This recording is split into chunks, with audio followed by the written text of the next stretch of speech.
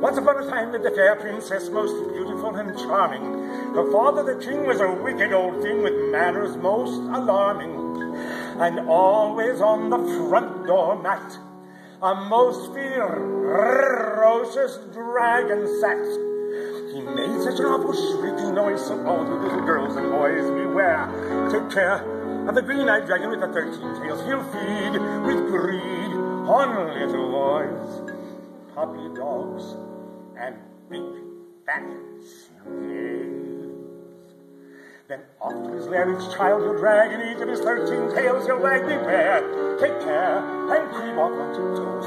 Then hurry up the stairs and say your prayers, and duck your head, your pretty curly heads beneath the clothes, the clothes, the clothes.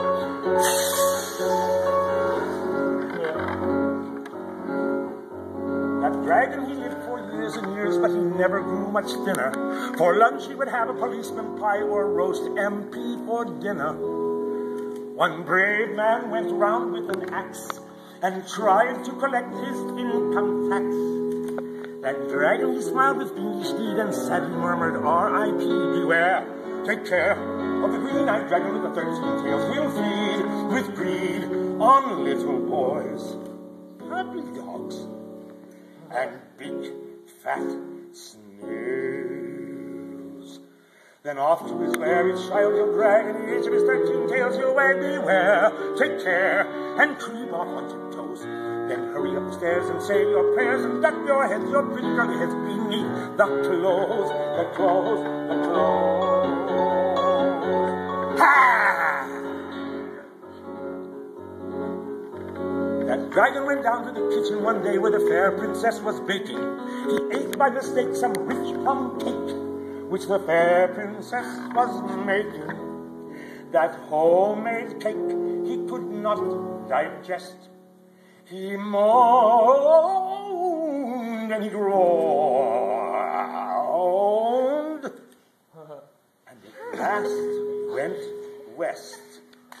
And now his ghost with bloodshot eyes at midnight clanks his chains and cries, beware, take care of the green-eyed dragon with the 13 tails. He'll feed with greed on little boys, puppy dogs, and big fat snails.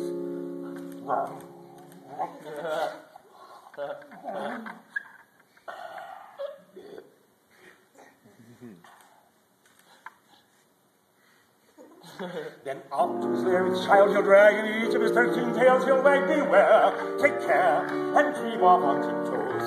Then hurry upstairs and say your prayers, and duck your heads, your pretty curly heads, beneath the clothes, the clothes, the clothes.